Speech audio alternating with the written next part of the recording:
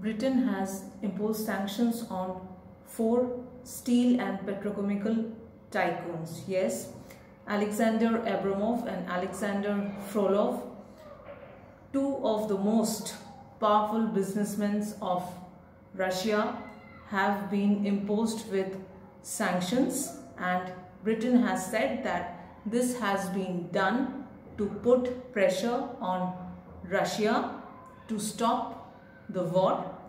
Alexander Abramov is one of the top billionaires in Russia, who is also close to President Putin, and imposing sanctions on him would pressurize President Putin. That is what Britain has said, and they feel that if oligarchs, if billionaires are imposed with various kinds of sanctions, that would really help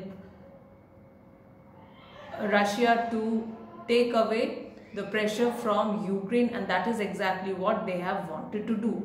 Let's see what happens in the coming days. Will they be putting more sanctions on other people? I'll keep you updated with this. Thank you.